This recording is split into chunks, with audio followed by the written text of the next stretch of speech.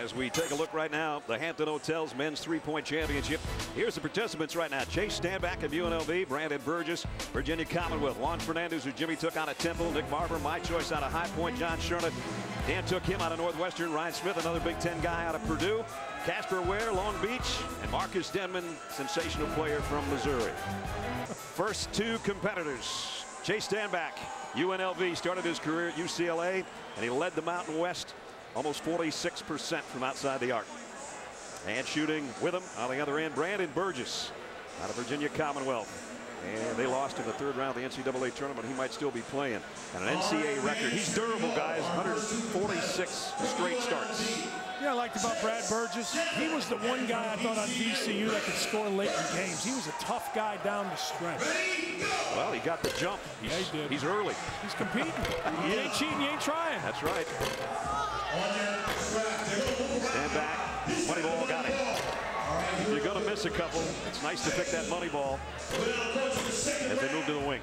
Chase Stanback only with one make. He's an acting major. He better start acting like a shooter in this competition. He goes to the top of the circle, and he's struggling right now. Well, Bradford Burgess last year, remember that run in the Final Four? He shot 59% from the three-point line. That's how hot he was this time a year ago. Stanback got 3 from the top of the key.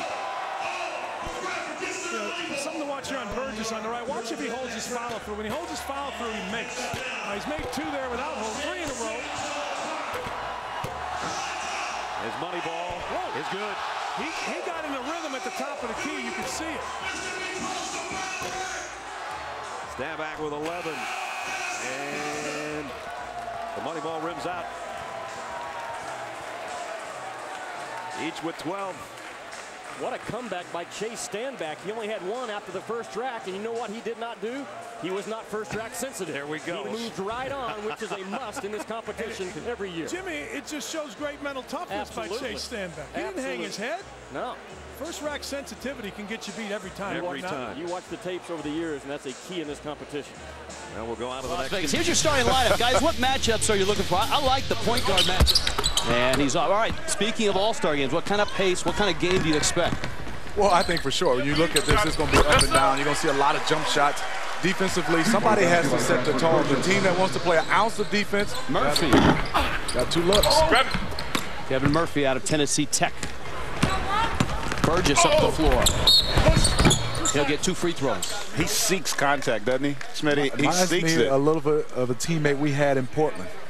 Bonzi Wells. Yeah, it's a great size. You see how he goes to the contact. That's the key to drawing the foul. You don't try to avoid contact when you're attacking the rim. He's the Cal Ripken of college basketball, the all-time Ironman with 146 consecutive starts. Wow. That's a lot of games. That's a lot of games. And, of course, a lot of NCAA tournament games and wins playing for Shaka Smart. Virginia Commonwealth, 2 consecutive, at the very least, Sweet 16s. His younger brother, that's right, is going to be going to VCU. This run before halftime. Great bullet pass by Casper Ware. And even better finish. Bradford Burgess there, able to take the time. You get a layup, you get a little bunny, you get a little feel, you start feeling good about yourself. Nice move. You talked about he plays like a pro. Like he knows how to get the spots on the floor and finish. Bradford Burgess of VCU.